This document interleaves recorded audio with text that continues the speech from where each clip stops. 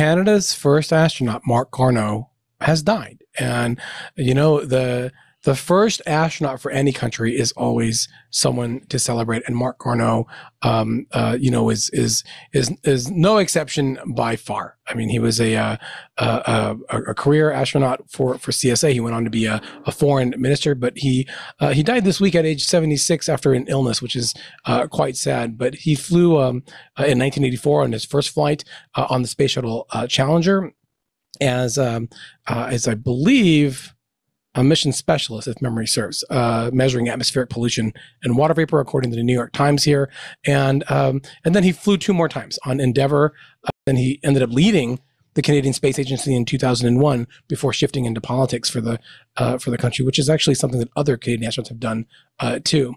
Actually, it was one of our listeners here that reminded us that he had passed, and we just thought we would take a minute just to recognize Garneau's contributions, not just to Canadian spaceflight, but spaceflight as a whole, and international cooperation as well. Because without the Canadian Space Agency, much of what NASA and other partners have done in space would have been much more difficult, because they helped build the literal tools that then went on to build the space station and used on many space shuttle flights too, with the original Canadarm.